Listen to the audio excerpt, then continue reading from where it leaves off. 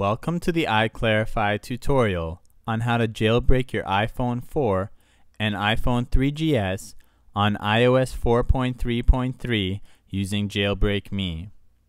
Before we begin, make sure you are connected to the internet and have updated your device to iOS 4.3.3 using iTunes. Press to launch Safari from your iPhone Springboard and navigate to jailbreakme.com. Press the Free button, then press the green Install button that appears. Safari will close and Cydia will begin to download and install.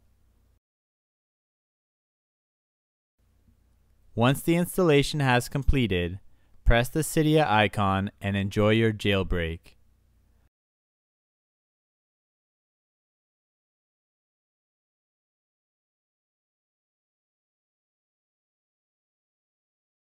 A big thanks goes to Comex for making this possible.